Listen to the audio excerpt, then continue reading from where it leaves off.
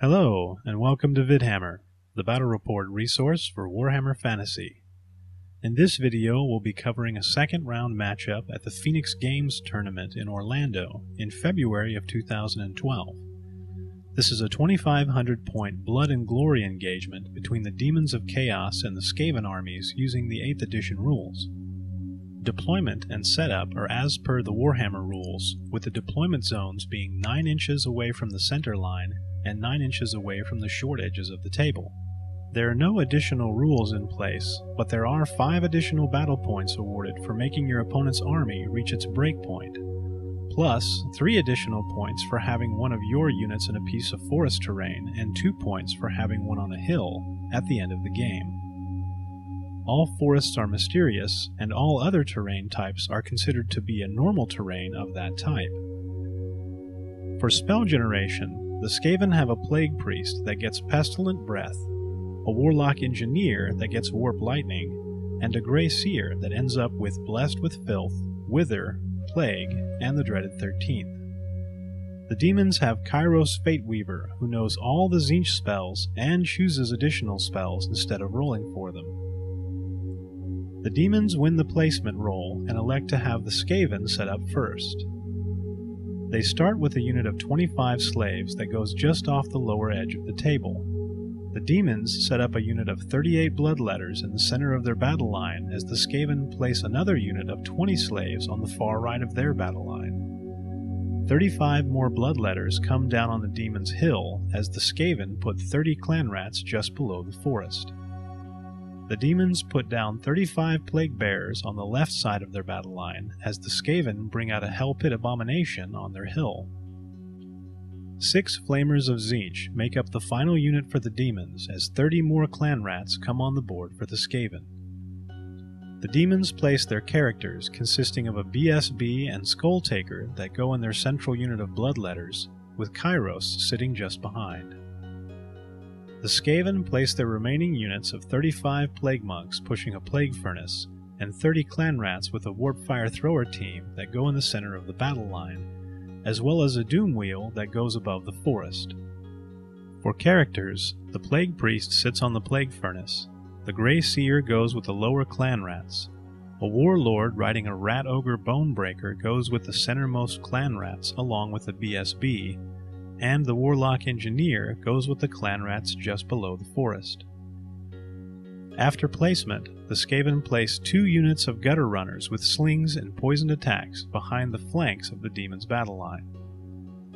The Demons win the starting roll and start their turn with the Skaven activating their Storm Banner as they do. The Demons step their Flamers 3 inches to the right as their only movement. Winds of Fate and Channeling gives the Demons 10 power dice against 7 dispel dice.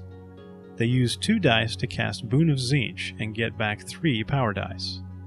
Next they use 4 dice to cast Throne of Vines, which gives protection from miscasts and augments future life spells.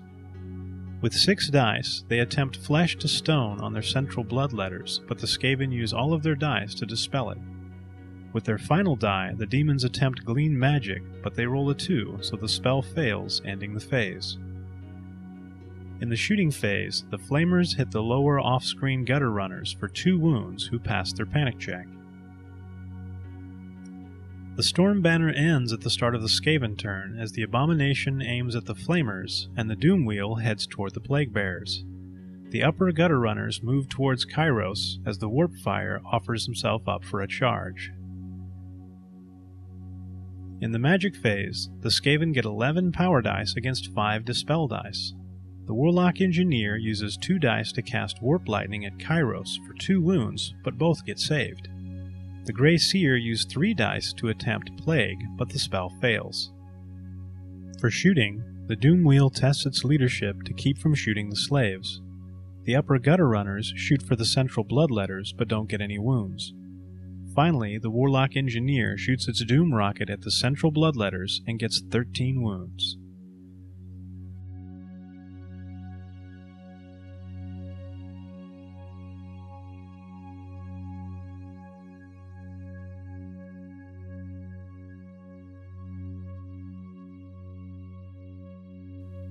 The demons start the second turn charging the Doom Wheel with their Plague Bearers and the Abomination with their rightmost Bloodletters.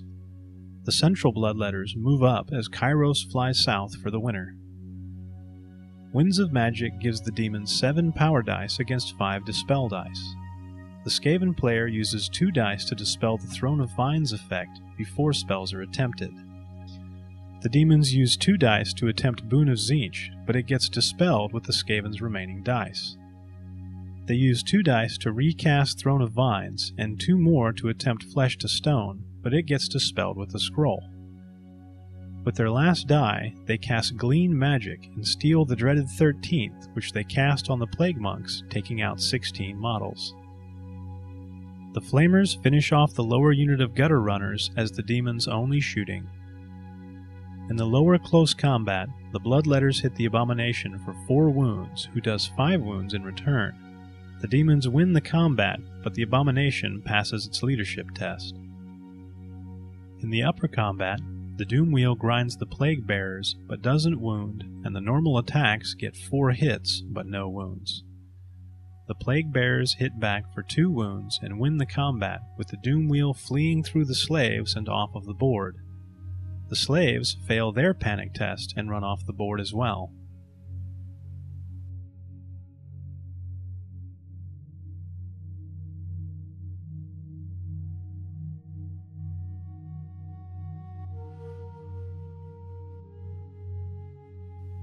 For the Skaven turn, they charge both the Bloodletter units with their Clan Rats and Plague Monks as the lower slaves move up to the Flamers, and the Gutter Runners make another move towards Kairos. Winds of Fate gives the Skaven 10 power dice against 6 dispel dice. They attempt Warp Lightning with 2 dice, but it gets dispelled. Next, they use 3 dice to cast Blessed with Filth on the central Clan Rats. They then cast Wither on the lower Bloodletters and get Irresistible Force, taking 6 casualties and a wound on the Grey Seer from the backlash.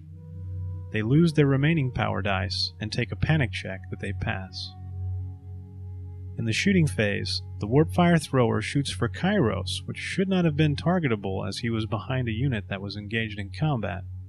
The demons lose a single Bloodletter to the fire to end the phase. In the lower close combat, the Skaven Warlord does a single wound while the BSB misses. The Clan Rats hit the Bloodletters for a single wound, and the Hell Pit takes out 2 more.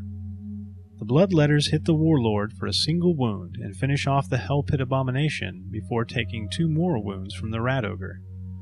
The demons lose the combat and another 10 models to instability. In the upper combat, the Plague Furnace takes out 4 models in impact hits, and the Banner of the Under Empire does 3 wounds, but they all get saved. No wounds are caused by the Plague Furnace's Enshrouded by Fog effect, and the Plague Monk's unit champion accepts Skulltaker's challenge and gets cut down with the killing blow. The demon's BSB hits the Plague Priest for a single wound, who does 2 wounds in return. The rest of the Bloodletters hit the monks for 7 wounds, who do 5 unsaved wounds in return. Finally, the Wrecker attack takes out 5 Bloodletters, who lose the combat and the rest of their rank and file models in combat resolution. The demons make a swift reform with their Plague Bearers and move them back towards the battle, and Kairos steps behind the Flamers. In the magic phase, the demons end up with 5 power dice against 5 dispel dice.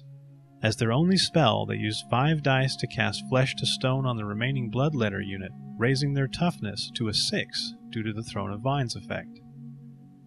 For shooting, the Flamers hit the lower slaves for 10 wounds, who pass their panic check, being in range of the general's inspiring presence. In the upper close combat, a rules discrepancy saw to treating the 2 remaining demon characters as 2 separate units. This allowed the Skaven player to attack both characters with the full effect from the Plague Furnace's Enshrouded by Fog effect and the Banner of the Under Empire. The Banner does 2 wounds to the BSB, who saves both, and Skulltaker takes 2 wounds and saves both as well.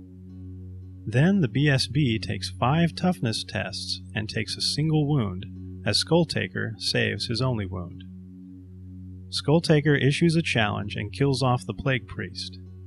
The BSB hits for 3 wounds and takes 1 in return, but it gets saved. The Plague Monks lose the combat, but are unbreakable thanks to the Plague Furnace. In the lower combat, the Warlord and the BSB both hit for a single wound. The Demons kill off the BSB and take another casualty from the Rat Ogre. They lose the combat and 2 more Bloodletters in combat resolution. The Skaven player charges the Flamers with his slaves, which don't get to stand and shoot due to the close proximity of the slaves. The Warp Fire Thrower and Gutter Runners keep moving in on Kairos as the Clan Rats step up. Winds of Magic sees the Skaven with 6 power dice against 5 dispel dice. They use 3 dice to cast Wither on the Bloodletters again, and again they get Irresistible Force. The Grey Seer and Warlock Engineer both take a wound in the backlash, and the rest of the power dice are lost. The Skaven elect not to shoot and move into the combat phase. In the lower combat, the Warlord hits but doesn't wound, and the remaining Clan Rats fail to wound as well. The Bloodletters cause a single wound, and the Rat Ogre gets one as well. The Bloodletters lose the combat and take 1 more wound from instability. In the upper combat, 1 Plague Monk dies in the fog. Skulltaker takes out 2, and the BSB takes out 1 more before the Plague Monks swing, but are unable to wound. The Wrecker attack takes out the BSB, and the Demons win the combat, but the Plague Monks remain unbreakable.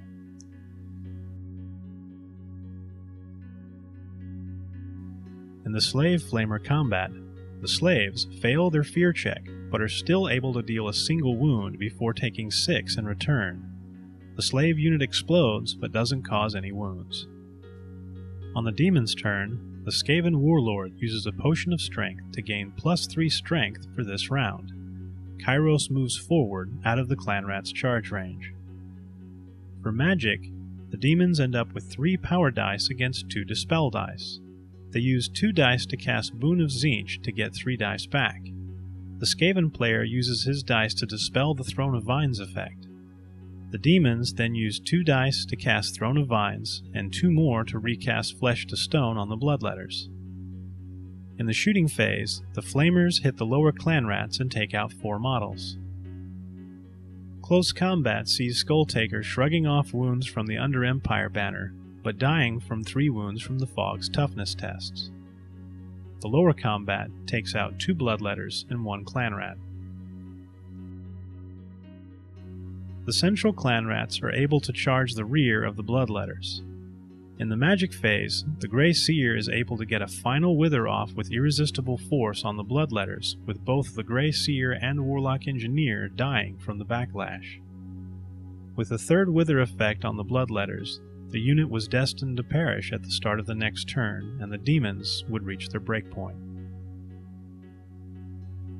Thanks for watching this battle report. Be sure and check back for more videos each week. Do us a favor and subscribe, and as always, be sure and send us a message if you have any tactics or matchups that you'd like to see.